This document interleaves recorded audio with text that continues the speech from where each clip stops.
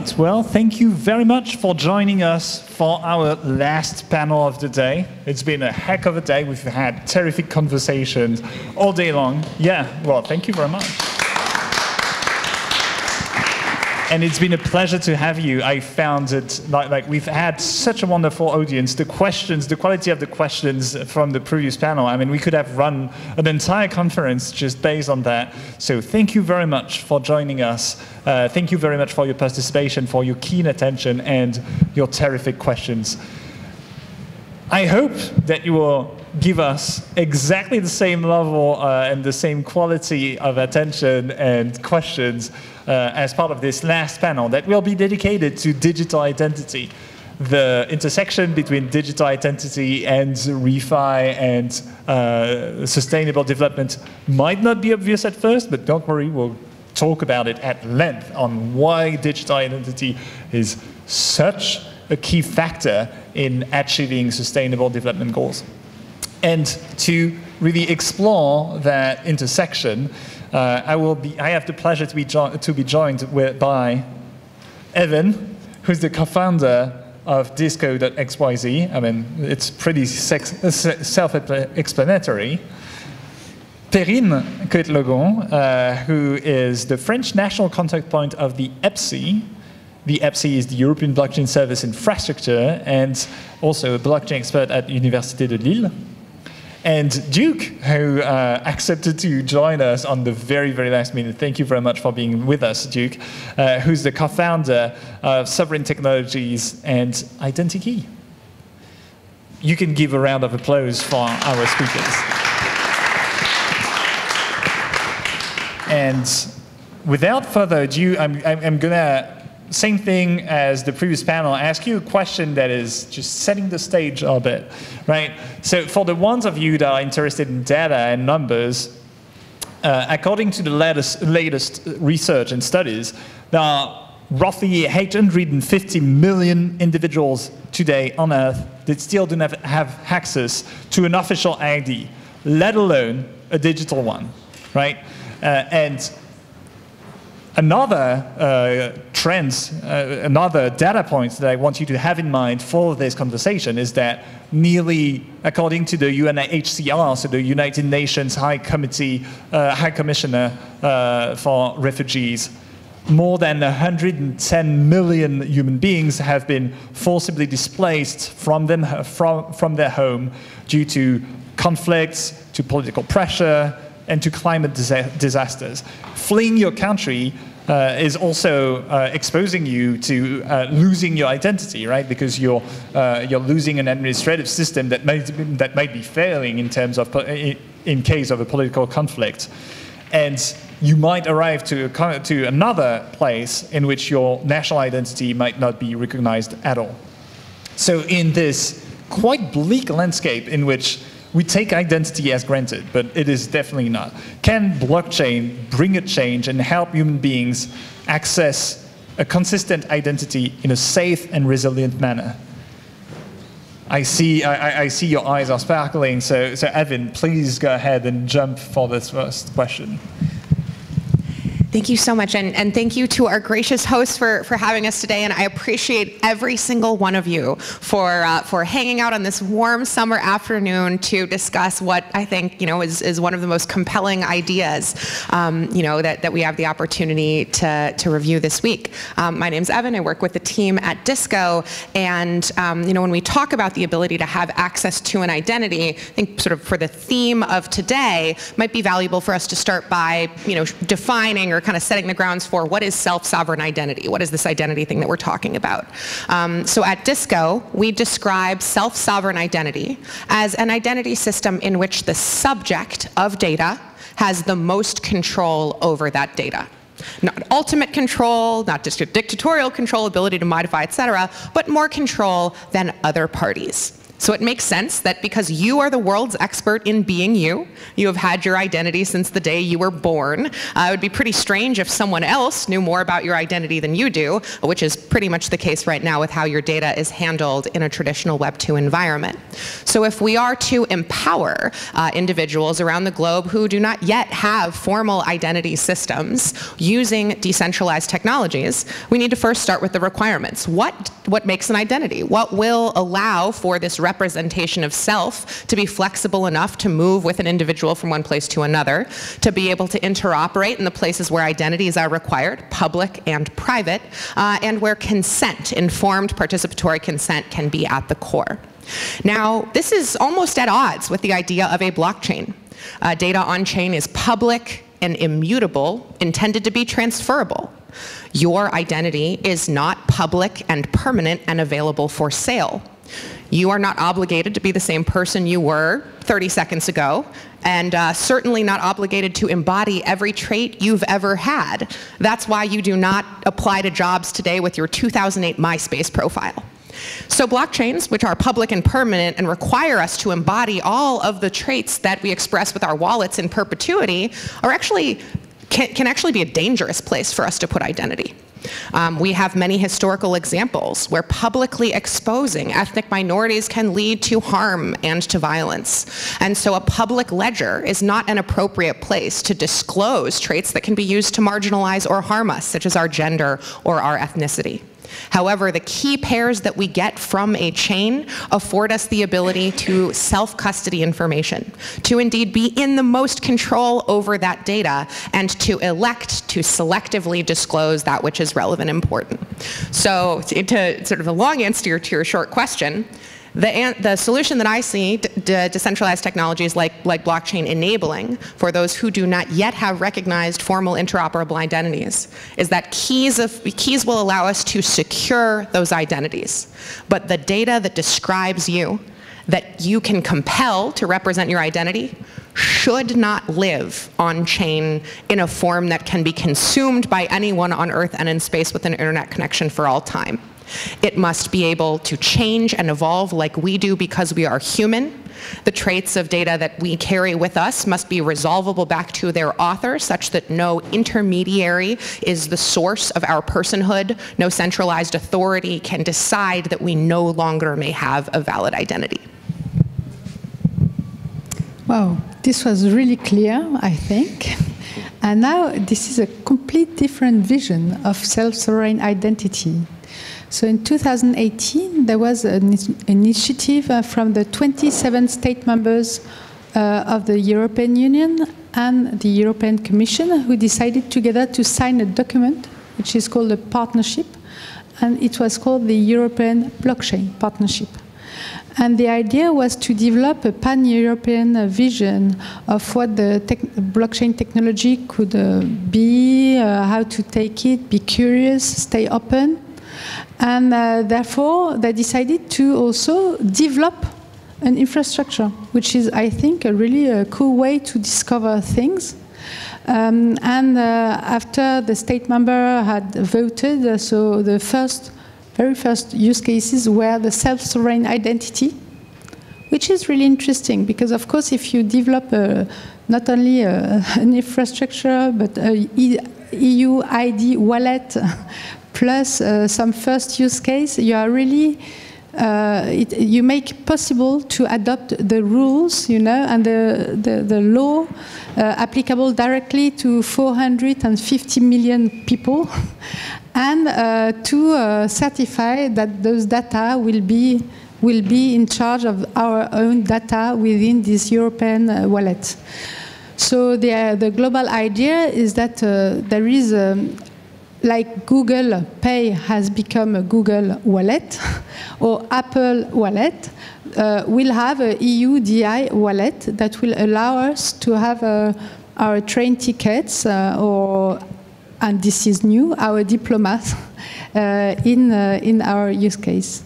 Yes, I come from a University of Lille in the north of France, but I was funded by the Ministry for National Education at the same time. So we came from all around Europe saying there is something to do about education and the blockchain.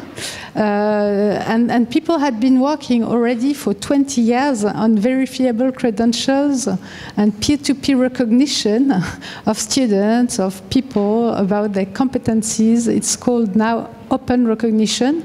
And so there is not only the diploma use case, but there are many other things to recognize in people, and that you will be able to find in that wallet thanks to the adoption at that level of a common standard that will be crypto.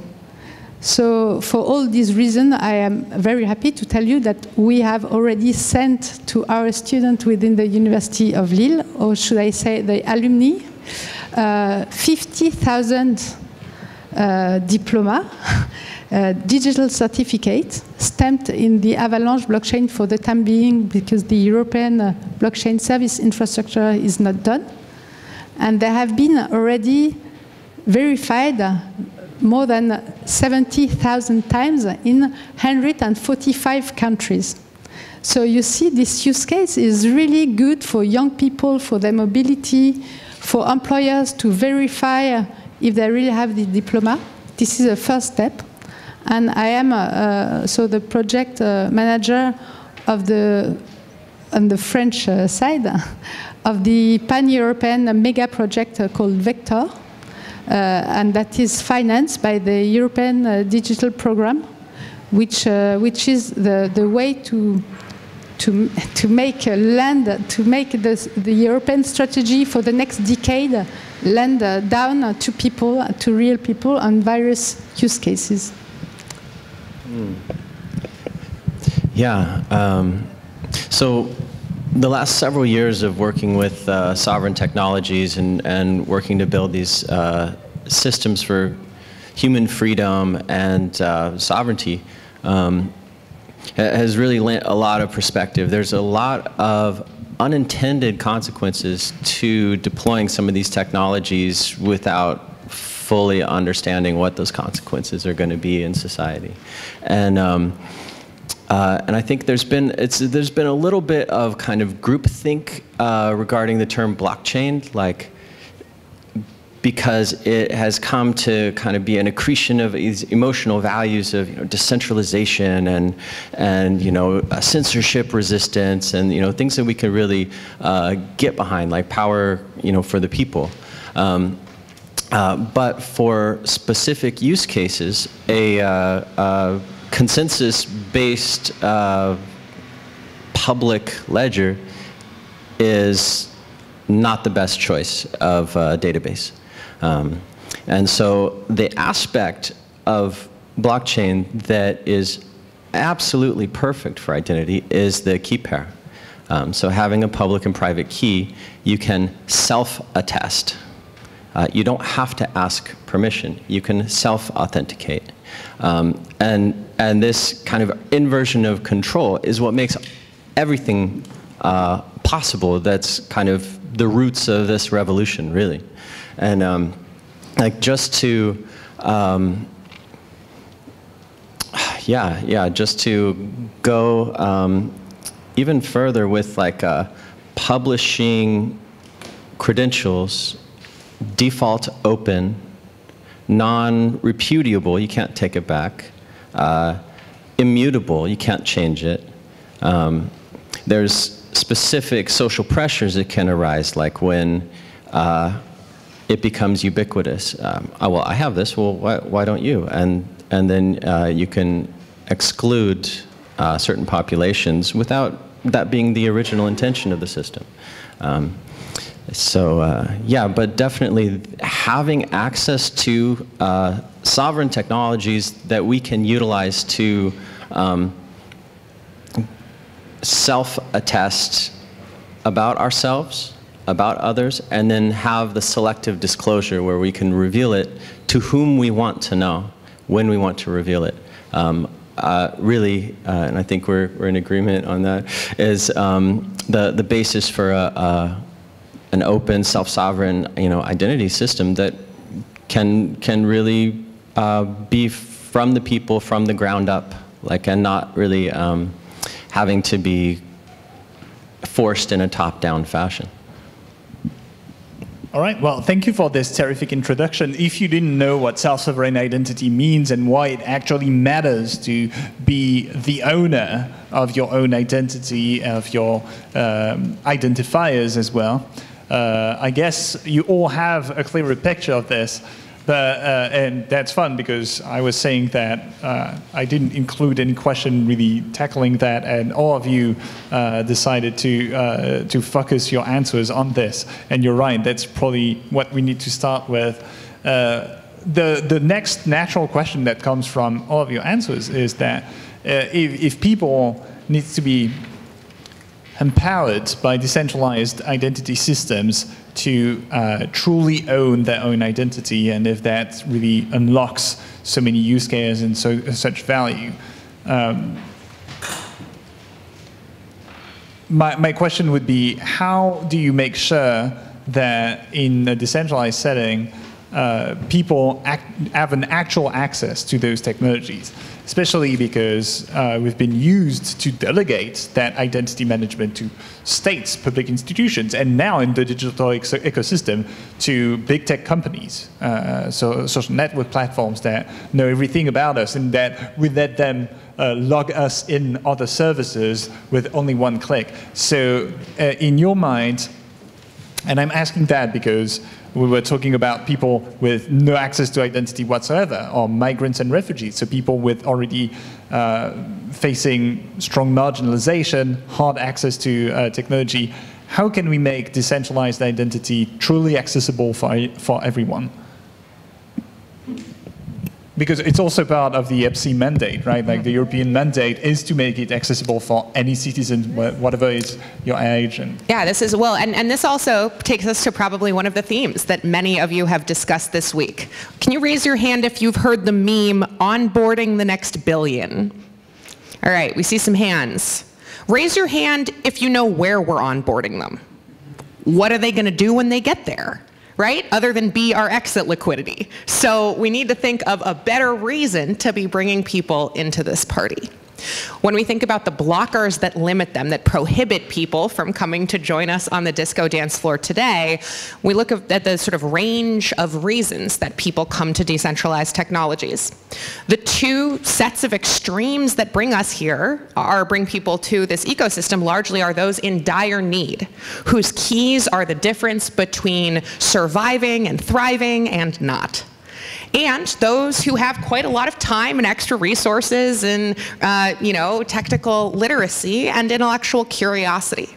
So these are both extreme environments that do not represent the majority of individuals, and certainly are far from the experience every day that many in Web3 or decentralized technologies design for. So when we identify these marginalized communities, we think about people like refugees. We need to think about what devices do they have. Do they have access to consistent internet? Are they using desktop?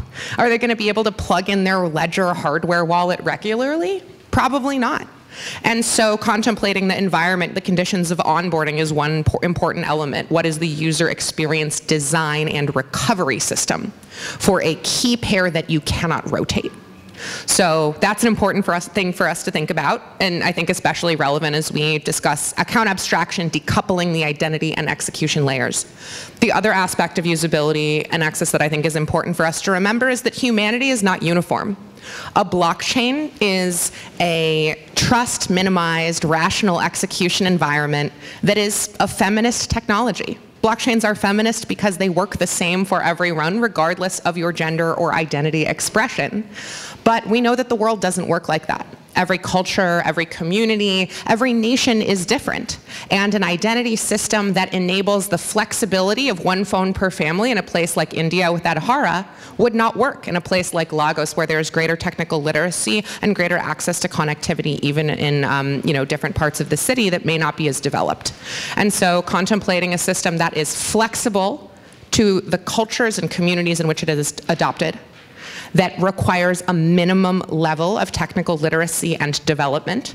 So we need it to be accessible. It is unreasonable to expect that the entire world is going to onboard to MetaMask and feel confident from day zero managing their entire lives through that interface.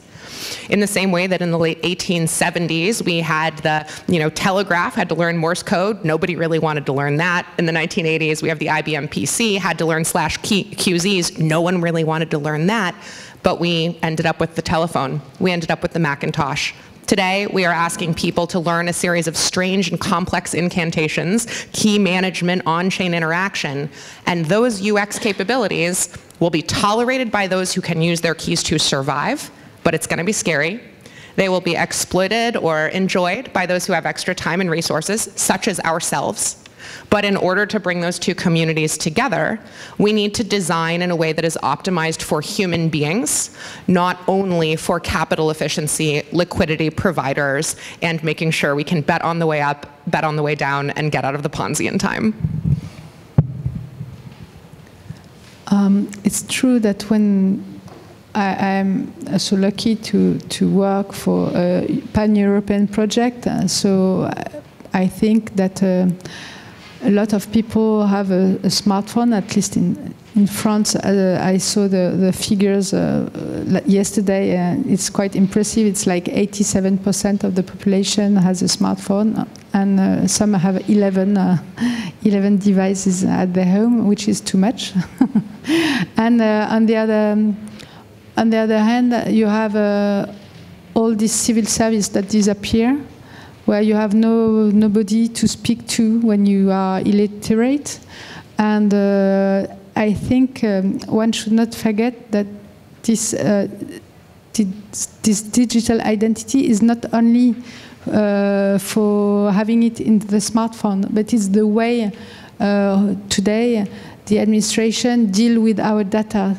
So it doesn't matter actually, even in any mairie or in every town, you have someone who registers the birth, not the 800 million you were speaking of in the world, but most of the developed country and development country have somewhere where you not when you were born, So I think in the end it becomes a data, and this is all managed by this various way to use our identity.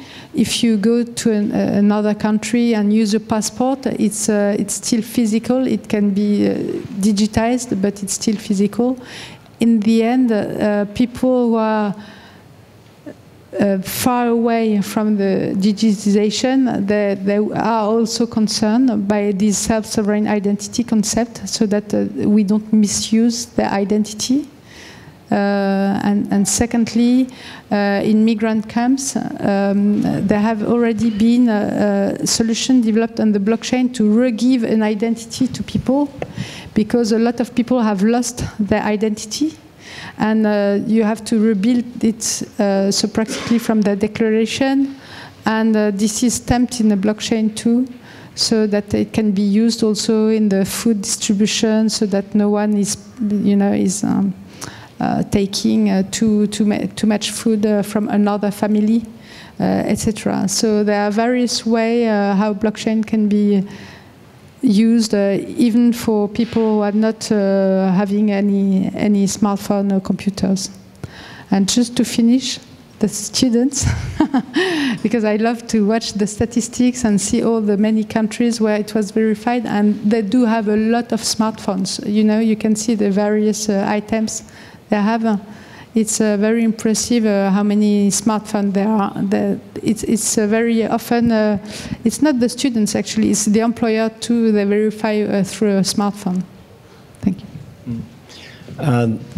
So there's a quote that I love. The history of decentralized technologies is the history of defense against civil attacks. And if you don't know, that's sort of like the sock puppet attack, where one person assumes multiple pseudo-identities and tries to game whatever system is being set up. And so then there are many ways to defend against these sorts of attacks. And So, and that has led us to a lot of the designs that we see in blockchains and other cryptographic systems now. Yeah, with, again, there's some solutions that are coming out that have sort of a little bit of a surveillance flavor to them, which is a bit concerning. It guards well against Sybil attacks, but right, I, as a human being, value privacy, and I value flexibility of identity. And so it's extremely important for me to be able to create the identities in a self-sovereign way. I want to be able to speak my own identity into being, create my own key, and then start to circulate that. There's another quote that I enjoy. It's a bit oversimplified, but it's, identity is what other people say about you. I mean, it's also about what you say about yourself. But there's something where when we all look at a point together and communicate about it, it starts to reify. There's a reality there. And when I am at a rave, when I am talking with gamers, when I'm talking with my blockchain community, when I'm talking with my old colleagues at Amazon, like, I'm not always the same person. And I want that to remain possible. So how do we actually have people maintain a key pair when maybe they're not technically sophisticated? Not everyone is technically sophisticated. I've done 2 projects now where we've tried to onboard non-technical people into MetaMask, and it's terrifying for them. You can see them when they gives that big warning, and they're like, I have to write down these words. What do I do with it? Like, so, and then actually the majority of people in the general public feel like getting into crypto means having a Coinbase account, which is the other end of the spectrum. And so where is the middle ground here? How do we have the ability to maintain self-sovereign key material without going into full custodianship, and also without requiring grandmothers to be responsible for their own InfoSec? There is a design space with various trade-offs, and so one of the things we're working on is actually trust minimized account recoverability with like a federated guardian system for that particular use case. But it's still an open question, and it will take some iteration. I see you nodding. Do you want to bounce back on that, Erin? Sure, yeah. I absolutely agree with you that, when we think of the way that we use applications today, right? When we ask the question, well, what's it going to take to onboard people to a decentralized technology managing a key pair in a way that is not horrible, right? And I think, like, I'll be honest here. Raise your hand if an interaction with a Web3 wallet has ever stressed you out, ever made you uncomfortable. Very cool. Okay, so this is not a good sign that this is the standard that we all experienced, willing to take time out of our day to come here to talk about this, feel uncomfortable. How outlandish it is that we hope to invite billions of people to join us in this discomfort, right? Projects get to ask for one miracle. Our one miracle should be that users are able to achieve their goal with our tool, not that they are able to overcome the fear of the first screen. And that's sort of where we are right now. So in terms of technical solutions, it's giving biometrics, it's giving on-device hardware enclave, it's giving MPC and the ability to have, trusted programmable key pairs that can allow us to, abstract away the complexity of this technology. I think it's also important for us to remember that, we're all kind of protocol fetishists here. We're really excited about talking about the protocols because that's the top layer of what's exposed. Now, fortunately, we have incredible leaders like my co-panelists here who can discuss with us more tangible examples. We at Disco, work on decentralized data, everything from Spotify to community memberships to KYC. But for many of the use cases that we think about, they're pretty esoteric. They're pretty far away. The behaviors that we're asking people to participate and to onboard are really difficult for a lot of people to grok. And so the bare minimum is that the blockchain part is invisible. We don't talk about TCP/IP or HTTPS when we use Zoom. We should not talk about the underlying protocol when we use an app. The reason that we talk about the protocol is that we have to excuse the poor experience of the app and talk about the speculative financial traits that it has in addition. Even, sending a large amount from a multi-sig as an expert and having to cross my fingers, please don't get lost, please don't get lost. Like, it's not it's not an ideal experience, and being able to have reified points of identity can just, even just that one little thing where you're sending it to something that's actually there, and it's not going to be, oh, I missed one of the hexadecimal numbers. You know, Pierre, that my true love is for open education and not particularly for blockchain technologies. And I always really appreciate that blockchain technologies have brought a lot of people of every age and every origin to get interest into the informatics history, into the finance, investment, there are so many fantastic videos and texts to explain everything what is happening on blockchain.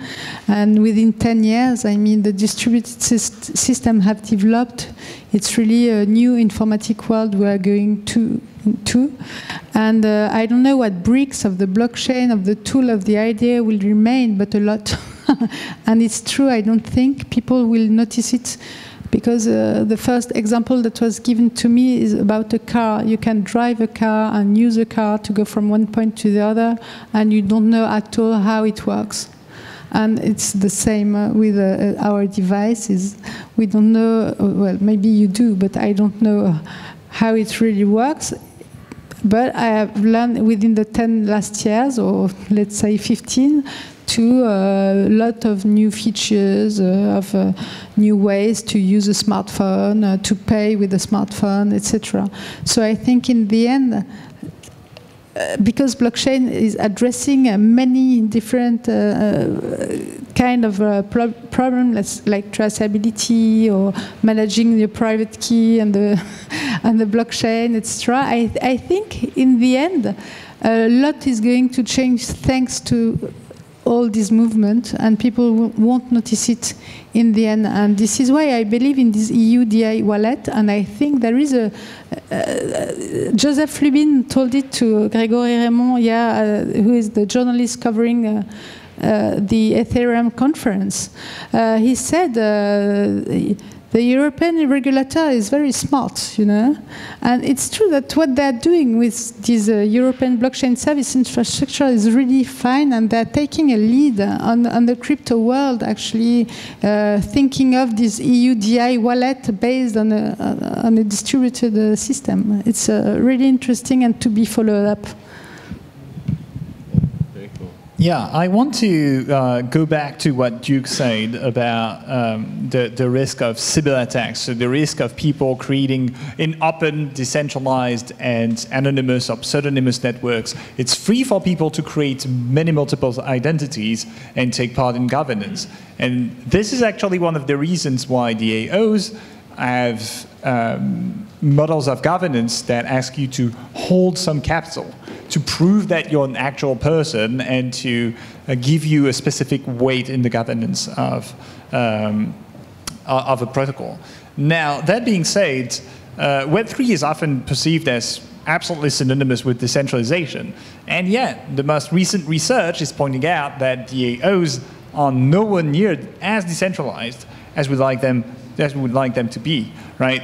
They most of the time tend to be very centralized around the few whales, so the few users that have a lot of money, that hold a lot of tokens.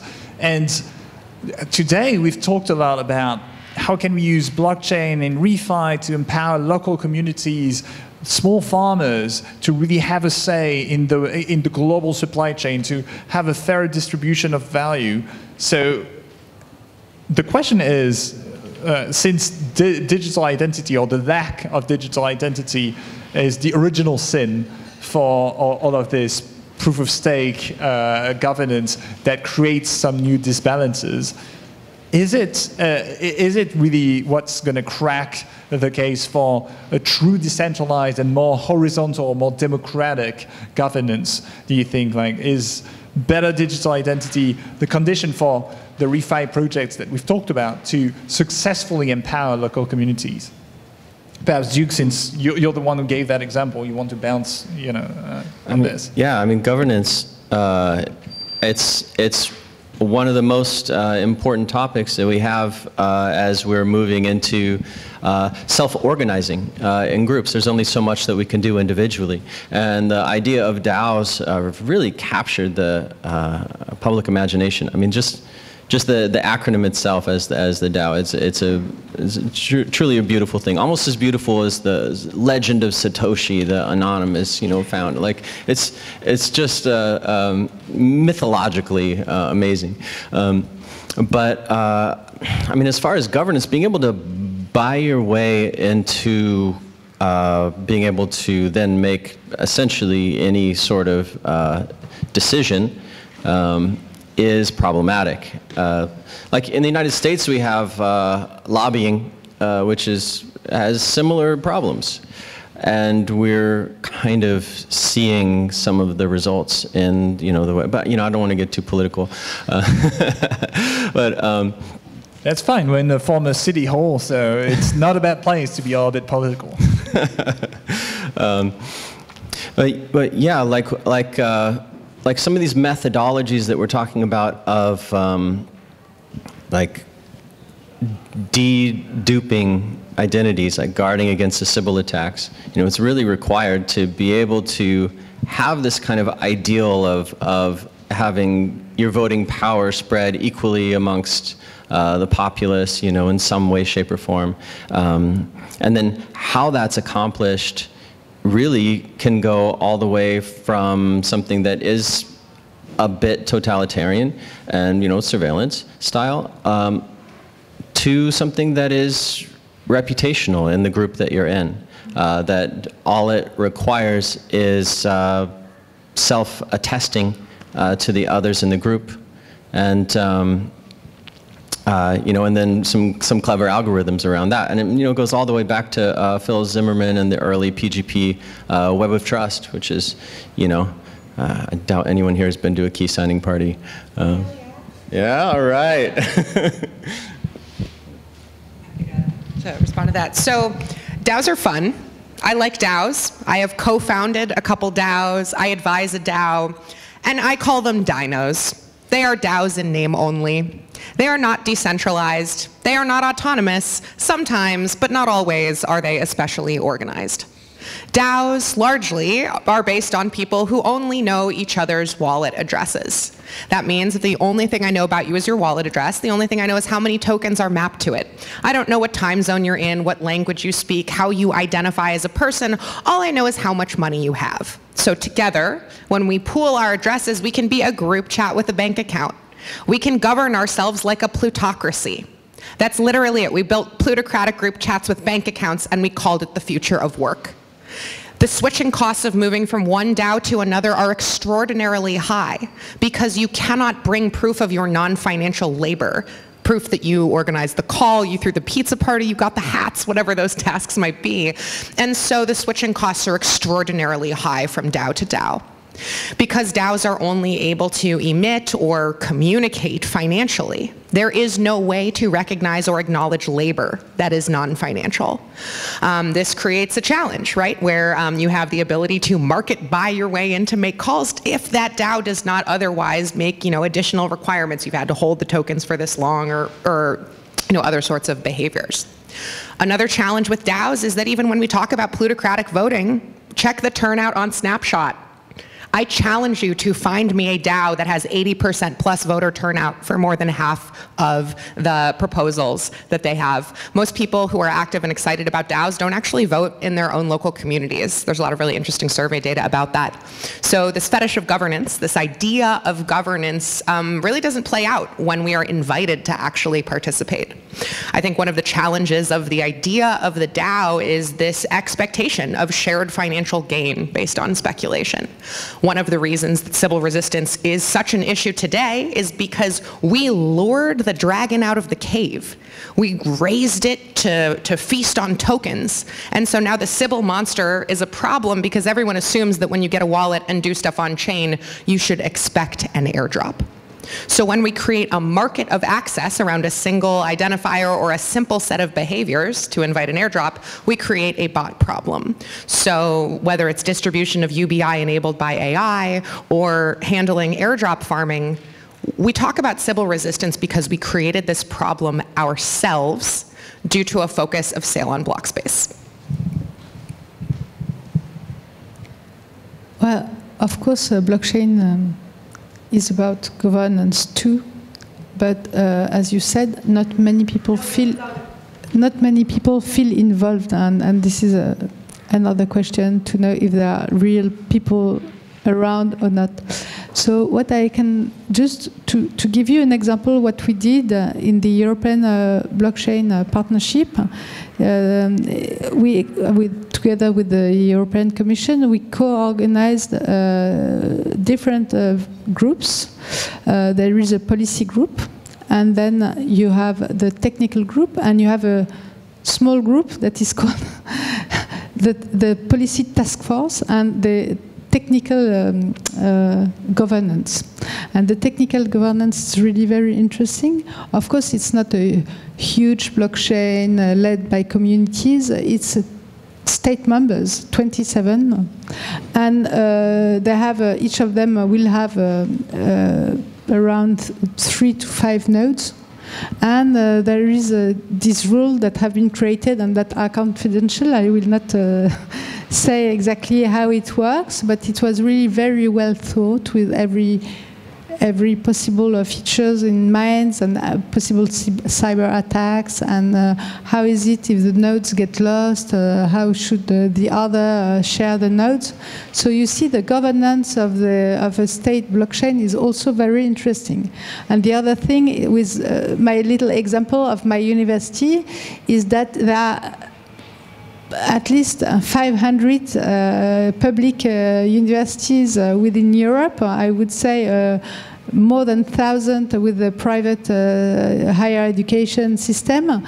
And in the end, they all have the same kind of data for a diploma, but it's so cool to think that they will all be able to issue in a common platform. And this is really innovative because it has never been done before, that people work on our learning outcomes, and it's really about human capital.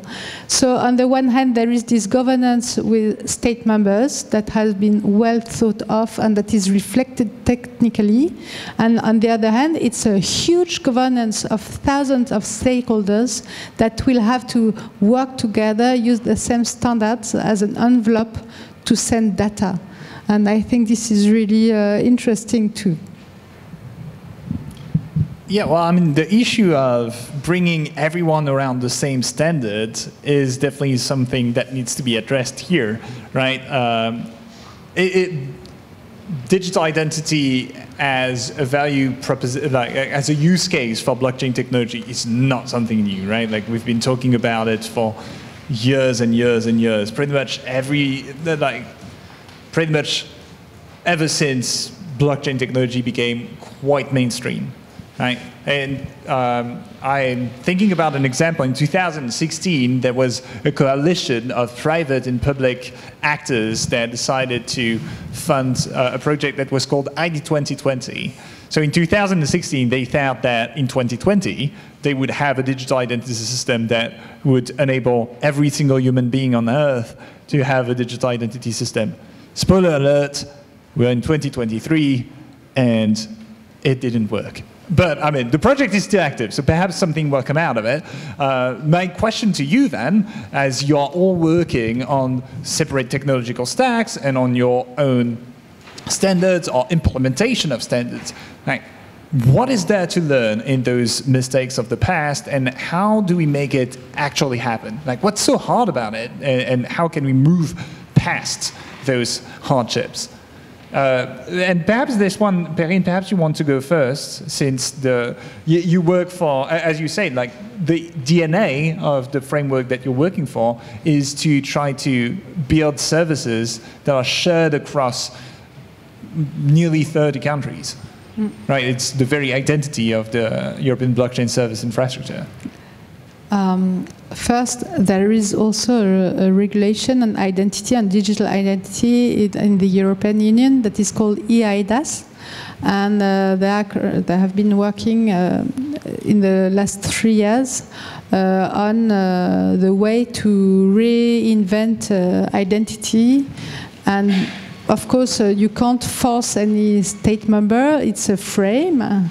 But the distributed ledger have been included in this frame, and of course, beyond this words distributed ledger, it's EBSI, so it's the European Blockchain Service Infrastructure that is meant.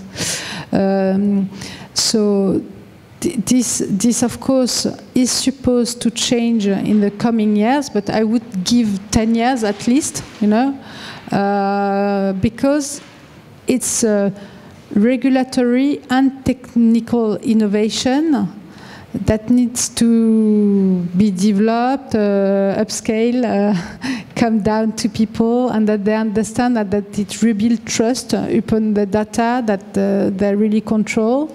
So, of course, I know it's a long-term project. Nobody can say within 3 years I will change the world and the way Google and Apple works and retake the control over my data. So I would say, in any case, it's a long way to go.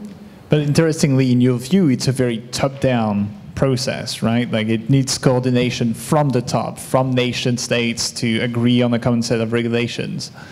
And you know what? People have to feel concerned in the administration too. It's not only top-down, it's we are the people. We need to express, and I think this is the wish of many people, but they don't know how to begin with. So let's not try to, as you said, to think that everyone will come to crypto.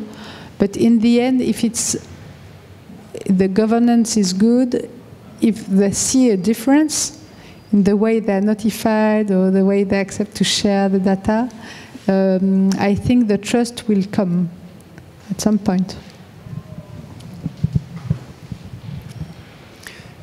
Wait, sorry, could you repeat the question one more time? Oh, yeah. So the question was, why is that, why is that we have not achieved that decentralized identity yet? Well, we've been working on it for a couple of years, and we perceived it as something straightforward, rather easy, pretty obvious use case of blockchain applications. And what can we learn from it to make it happen? Well, you show me the incentives, and I'll show you the outcome. We financially incentivized Ponzi's and yield farms, and so we had 800 of those, and we're still using Eventbrite and Luma and Partyful for crypto events, right? We did not economically incentivize the ability to create verifiable data about addresses because the only data we wanted to map to those addresses was purely speculative and financial. From venture markets investing in such capabilities to retail investors excited to, in the United States, use their stimulus checks or airdrop money to participate, to the sheer delight of a global financial system that allowed us to get outsized gain for a small amount of input if we were early. Part of the reason we do not have an identity system is that adds friction to the liquidity of financial capital. It fractures liquidity to limit the wallets to which a token can freely flow. It breaks up the onboarding process to require things like KYC, and it also forces a level of compliance in otherwise Wild West, cowboyish, non-compliant systems, or explicitly extra-legal systems. So at first, we cannot be surprised that identity hasn't landed. We have actively funded non-identity things and things that benefit from not having identity. Beyond that, when we think about what level of standardization is required here, in Web3, we're really terrible at history. Every 3 years, I kind of joke that every few years with the Bitcoin halving, someone proposes NFT passports again. Someone is going to propose supply chains with just NFTs going from wallet to wallet again. These are ideas that, someone's going to propose on-chain social recovery again. We know these things don't scale. There's plenty of data, plenty of graveyards of dead projects, good money after bad, illustrating that these projects do not necessarily work in those ways. We are not great at communicating what we have learned in earlier cycles and making that knowledge readily accessible to others. Furthermore, the sale of block space means that we now have a war of layer 2s, a war of chains, where each is trying to win victoriously over the others, to make their block space more desirable to developers, to anchor data to their chain, so that we will end up with another set of silos, but this time the backends are public instead of private. So when we look at the incentive systems that we have right now, and then we look at the request for an identity controlled by us as subjects, decoupled from execution layers that moves from chain to chain, we have an impasse. We have an impasse of incentives, an impasse of standards. And lastly, when I think about the data standards themselves, the concept of a verifiable credential, almost like a blockchain unto itself, containing its provenance, context, and timestamp, those have been, like you were saying, around for, a better part of more than a decade. Yeah, couple decades. It's kind of wild, actually. Last year, I had the opportunity to have an hour-long debate with Vitalik Buterin, the author of the Ethereum paper, over the concept of verifiable credentials and non-transferable NFTs, and he actually wasn't familiar with how those primitives worked. So even though this data is available, even though it's freely available, the leaders of the crypto ecosystem are not in a position to, appreciate, engage with the long, boring, difficult to read, complex to implement, esoteric standards. And the last thing that I will say here is that usage turns specs into standards. It doesn't matter how elegant your hypothetical idea is if the switching costs to adopt it are so high that no one is willing to do so. And that's why we are seeing inferior solutions being adopted, because the cost of switching to them is that much lower, and the incentive system to adopt that suboptimal solution pays off in a shorter term. Yeah, No, and to wrap up, yeah, specifically IDENT 2020, it's there's just so much wrong with it. It's like it's even in the mission statement, right, which was to provide unique identity to everyone in the world. And so first of all, it's just top down by the language that they're using. We're going to provide you with this thing, and it's going to be unique, and we'll make sure that it's unique. Now, so let's take, I think in the original, what I read, it mentioned the Global South. And so we take Latin America, Central and South America, they have gone through 80 years of being ravaged, from everything from puppet governments to large IMF loans as an excuse to transfer resources from the state to foreign corporations. And then a really nice group of foreigners comes and says, we're going to provide you with these unique IDs, and maybe we'll need a biometric or something. It's going to be good for you. It's going to help you. And well, yeah, how did that work out last time? My mother told me never to. It's like. I think there's a lot of distrust of top-down solutioning. And then also we run the risk of this kind of well-intentioned but kind of disguised neo-colonialism, going into a place without fully understanding what's going on there, and overlaying a solution that is from our model of what's actually happening when cultural differences are, it's not something that you can actually project. Like, cultures truly are very different. If you've ever traveled through rural China, you'll really get a sense for it. Can I mean, if you want to jump in, go ahead. So this is recorded, so if you would like to be in the recording, speaking in the microphone will help. Okay. I just wanted to add a comment to what you were saying, because you brought up a word, neo-colonialism. So in Vancouver, where I'm from, we have 2 projects, and what it is that we've given these 2 communities, actually the communities have found a way to establish their own technical literacy around them. First, it's our indigenous communities, our Coast Salish peoples. So they have designed, with blockchain technology, digital identification that allows for them to access language services and be able to provide for themselves in their own way that they've established governance around their DAO that they've developed, and help their youth and further communities connect to their ancient languages. And then the second group that the government of BC works closely with is our our individuals facing housing crisis in our downtown east side. And by providing them information about blockchain technology and such, we've had a few organizations organize together and implement digital ID for people suffering on the streets. And why that's important for them is because often people who face housing crisis, their IDs get washed up from weather, stolen, whatever it might be, and they actually do not have access to medical attention the way that they need to. Canada has a huge overdose crisis, especially in BC, that they face. So I wanted to say that, first I want to say thank you all for showing up and sharing as much as you have, like the goods and the bads and the ins and outs of it. But I think when the technology, the big point that has not been really brought up, at least maybe I've missed it, is just the fact that it's something alternative to what's existing. And the trust is built within the communities themselves. So if you've given them the technology and you've allowed them to understand it, they can build what's needed for them rather than us coming in and telling them how to do things. Of course, we can tap into the communities and we can learn more about them and find out more when we actually talk one-on-one with individuals. But I've seen it work incredibly, especially the digital ID aspect of it.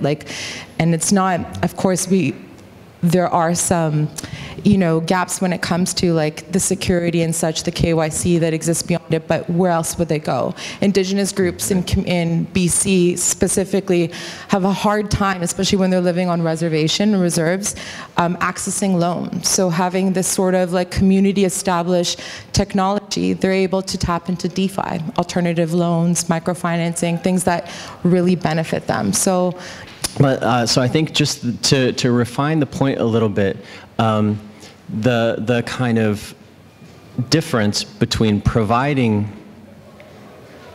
your subjects basically with a identity, and then the other side is actually providing the tools to then provide yourself with the identity in a sovereign fashion, and that actually maintains dignity and culture, at the same time as enabling access to this digital world that requires an incredible amount of expertise to actually learn about and create on. So much so that even though 75% in the U.S. at least 75% of people are very concerned or extremely concerned about privacy, only 3% have made any action that to guard or safeguard their digital privacy. It's difficult, and it's beyond the scope of most people's lives.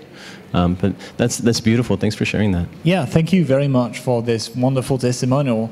Just before, I think we're just going to open the floor for questions instead of having the full reverse format. And thank you very much. So feel free, if you have a story to contribute or a question, feel free to do that. And while you think about it, I thank you for not ending on a very grim note, right? Because we were doing this very healthy and necessary self-critique work that has not been done enough in the Web3 space, I feel like. But I would like each of you, a little bit like you did, presenting one of the projects you're working on. Like what for you is the next positive impact that digital identity, decentralized identity, is going to bring in the coming years? Like what do you think? What are you working on? What kind of projects are you even currently working on that are already making a change with decentralized identity? So Duke, you've already. We've already talked about the downsides quite a lot. So let's try to finish. So let's talk about all of the fun that is to come. Exactly. From an engineering perspective. So No, that's great. No, it is valuable and important for us to understand the environment in which we build. And that is also why at Disco we bring the party. So at Disco, we believe that you are the multifaceted center of the party. Just like this disco ball, you have many facets: your Ethereum address, your Bitcoin address, your email address, but you're the same person who shows up to every single one of them. You just reflect your identity differently depending on which one you use. So at Disco, our platform makes it easy for you to carry around data written about you in the form of verifiable credentials. Our web app is called the Data Backpack. Just like you can take your real wallet, put it into your physical backpack, and carry all the stuff that you need for your adventures, similarly, you can control your on-chain financial assets, off-chain credentials, from your preferred pronouns and primary language to your educational achievements, memberships, or even private friends lists. Carry that around with you from one app to another so that you never have to fill out a form again, so that you can show up in any digital or physical environment and enjoy a personalized experience based on the parts of yourself that you choose to share. So if you want to check out what it's like to be able to use your keys to send and receive different kinds of digital assets that require no gas, that can be used across chains, that can be used for access control to smart contracts, Google Docs, e-commerce discounts, Telegram chats, Discord channels, physical spaces, and more, app.disco.xyz. Encourage everybody to come check it out. If you want to get your very first credential, you can also come visit me. I will happily send you a quick link, and in one click you can experience what it's like, similar to these students, to be able to take custody of a credential that represents your personal achievement and to allow anyone, anywhere, to be able to validate it, to be able to determine its contents. So what we're particularly excited about this week, we've announced an integration with Lens, we've dropped our integration with ENS, we have an integration alpha leak tomorrow with Spotify, so you'll be able to take custody of your top artists, your top songs of late. We're integrating next week. We'll have our GitHub popularity scores, so you can integrate your GitHub and see where you stack up in terms of your influence to other developers. Also excited to be collaborating with our friends at Gitcoin Passport, allowing you to take custody of a score of your proof of personhood, and many, many more integrations. So if you're a builder, you're interested in identity, you're a non-technical leader of a community, you want to drop membership credentials or proofs of work or recognition to your squad, please come talk to me. Would love to support you all. And thank you again so much to our host for having us. Well, thank you. And Perrine, this was worthy of an applause. Perrine. As you may have understood, I don't work with communities. I'm not so much involved in DAO. I am not so much involved in DAO or way of voting as of today, new ways of voting, etc. However, I love that story. It was the very first ex-student to have received his diploma. And before blockchain, nobody thought of the public transformation and digitization of the diploma. But you work hard for 3 years, 4 years, 5 years. And actually, in the end, a paper comes 6 months after you have worked so hard and have your results. And this very first student was telling us on the social networks that he was so happy to have his diploma, was from Djibouti. And so I called him, and this was already for Blockchain for Good. I asked him to tell us why it was so good that he had to express it. And he said, well, I went back to Djibouti with a PDF telling I had my exam, but it was not the diploma. So nobody wanted this, you know. He was working 6 months there, 6 months there. So he always had to show this, and people were not satisfied with a PDF because this isn't trust. You know, everyone can change it, etc. So finally he knew that his diploma has arrived in Lille in the north of France. So he had to send a paper envelope. In the paper envelope, another paper envelope. And on that, a French stamp to send him the original copy. And finally he got it, and people didn't want to, they wanted to have a certified copy at the French embassy of Djibouti. So it was all very complicated and long. And finally this, as of today, it's a link, and then the data are stamped thanks to the software solution we use with BC Diploma, our partner. And then he went to his chef and he said, look, I have a blockchain diploma. And you know what? It worked. They trusted the blockchain diploma because in Wikipedia, which is a peer-to-peer knowledge source, you know, they saw that blockchain was about authenticity in the web. And so this is interesting because trust is not only the electronic solution that, of course, we want to arrive there, you know, and have verifiable credential very easily to sort out, that is easy to use for anyone. And this is the digital identity I want, you know, that it's an app, easy to. But in the end, his director trusted this new blockchain certificate because it was said that it was a new way to authenticate documents in the blockchain, to notarize. And so I like that idea that the trust is already imposing itself, you know, before the technology is completely ready. I don't speak about the crypto monies. I speak about other ways to use, take the opportunities of these new technologies. And so finally, when I began with working on that subject, I was asked to review the white book of the MIT Media Lab, of the Digital Credential Consortium. And I met Kim Hamilton Duffy at that stage, and it was really great. And they said, we want to reinvent the diploma. It should not be a dead paper, you know. It should be something full with interesting data. So, for example, we translated into English. This is what took the most of the time, you know, because you have to ask each professor how he translates his discipline into English, etc. So it was really a hard work for 38 people, different people, in my university, and this is what I'm proud of.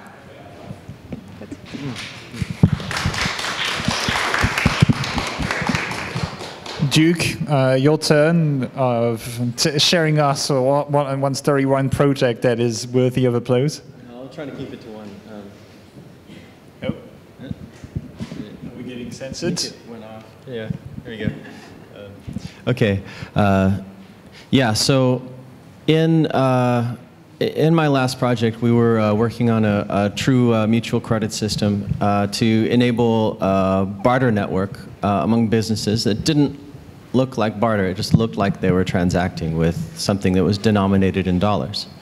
And we had, behind the scenes, a centralized component, extremely centralized. We had to assign a credit line to every business who came on. And so most of the arc of that startup was figuring out how to properly decentralize it. And they did really some wonderful financial modeling using, you know, the existing kind of assumptions from the existing financial system. But the real answer is true reputation. And we couldn't build that because of the way you have to hyper-focus as a startup and only solve one thing, and the funding and the pressures and all this. However, that's what something like the identity system actually enables. Like, these activities, all they require are to be able to self-attest and publish the attestation in some kind of a verifiable data registry. And if it's architected correctly, it can be completely interoperable. There's no reason why it's stuck on a particular blockchain or somebody's server or any of that.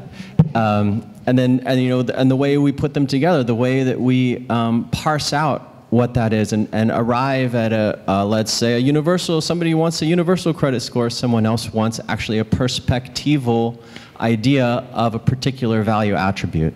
Like you can re-parse the original information. And then with the selective disclosure, you can actually let it be private until you don't want it to be private. So this is, I'm speaking with the a DeSci fellow who just won Giant Lab. He's just not a good marketer, but he wants to be able to do research, and his institution won't let him. Every step of the way is layers and layers of permission, and then by the time he got through that, they're like, no, it's too far out of the norm. You can't do research on that. And so with this kind of a system, he wants to create a kind of universal decentralized network for citizen science and anon science. And with something like these sorts of attestations and zero knowledge proofs, we can actually have paper reviews by someone who is an expert in the field without them having to risk their reputation on something that's maybe outside of what their university or institution considers mainstream. So it's really exciting times. Yeah, so thank you. Identikey.me, it will be up in a few weeks. Thank you. Oh, tell your friends I feel him. All right. Moving on, and we have something about something like 10 minutes. So I hope you all had the time to think about a good question or a good comment or a good story to share as well. Feel free to raise your hand over there. Okay.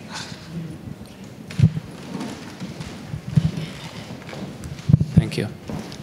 Hello.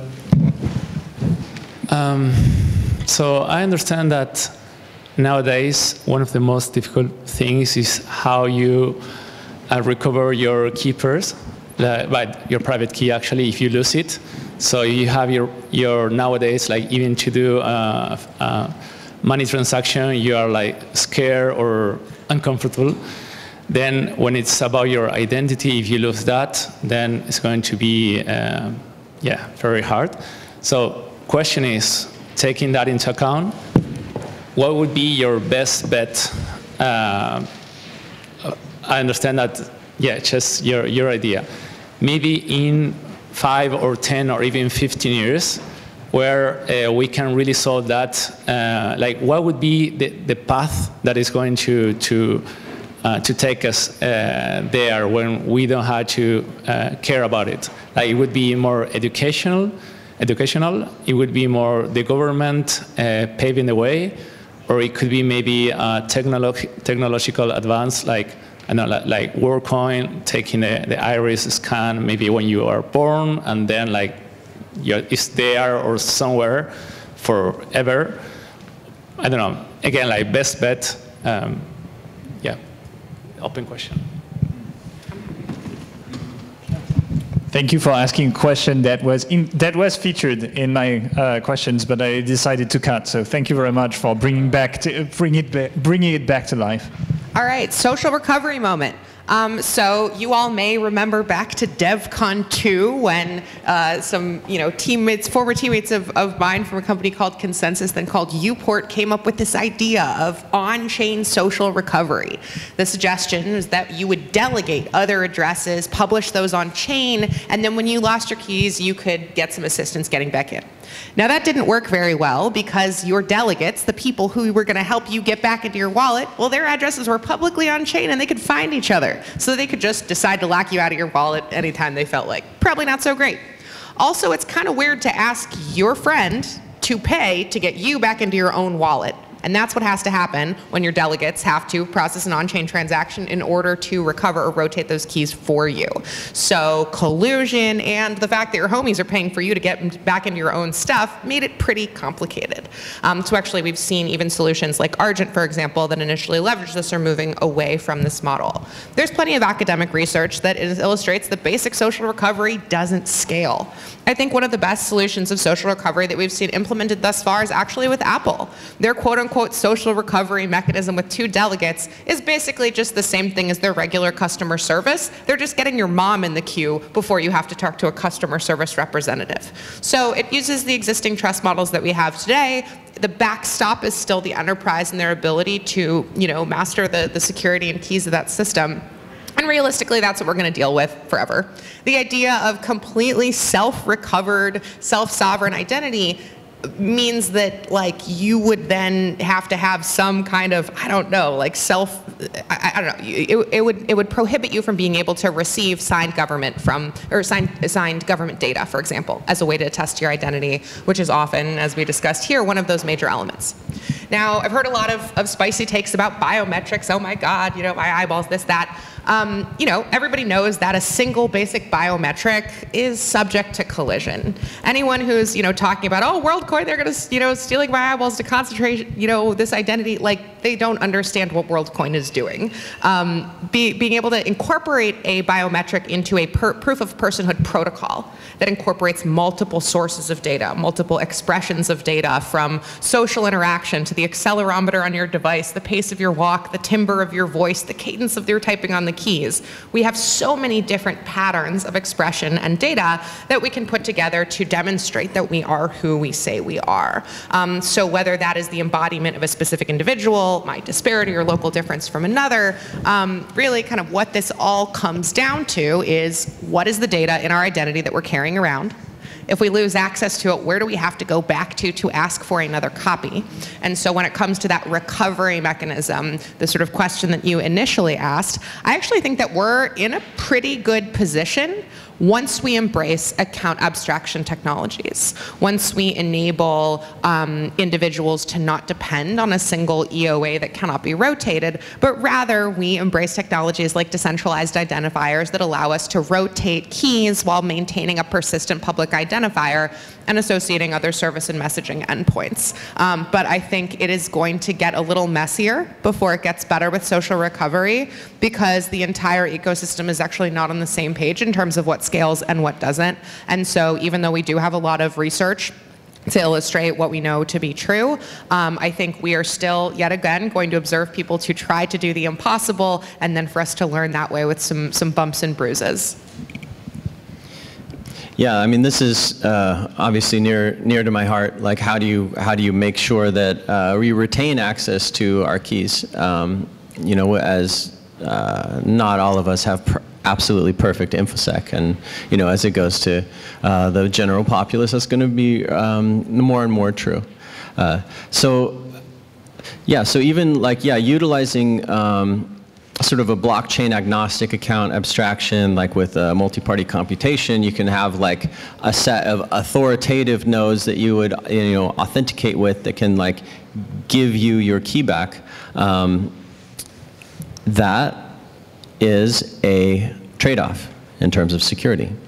And so there should be a set of gradations of security that allows you to have ultimate, I am my own bank, no one can get it unless they, break this brick and find my metal words, all the way to, yeah, I'm using the serial number on this dollar bill.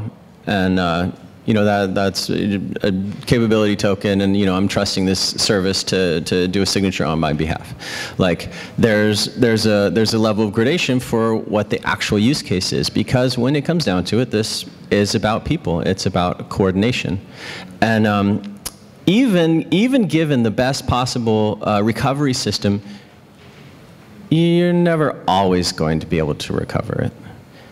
And that shouldn't be the end of the world. So what gives the key its meaning? At the end of the day, it's some authoritative attestation. Like, some authority says, I attest that this key has this particular meaning. It could be from me to you. I'm the authority on, my colleague, who I have worked with for years and his programming ability. Or it could be a government. I've verified this person's picture ID, and they have said that this is the key that they have access to, and so now it's associated.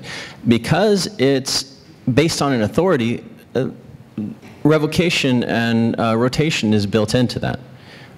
So with effort, it should take some effort, hopefully not as much as getting a first copy of a diploma from the, mailed from the government. Yeah, with some effort, you should be able to do a rotation of what is pointing at that key. And so, yeah. Well, just before I thank you, I would like, Perrine, perhaps, you have some last few words to add? Just about sustainability of all those data and who will decide what we keep. You said forever, but it's not forever. Silicium get old. There are possibilities with the DNA that would carry out forever practically. Lots of data. It's really we can't separate all what we are doing of the question of the sustainability and the cost for the for the climate and the matière première. I don't even know how to say in English matière première. The primary resources, primary materials. Yeah. Materials used. So this was just a small thing to say. I like the idea of keeping things on ourselves, but I find it very intrusive and difficult. All right. Well, on those beautiful, very philosophical notes, I mean, we've had quite a travel during this conversation. I'd like to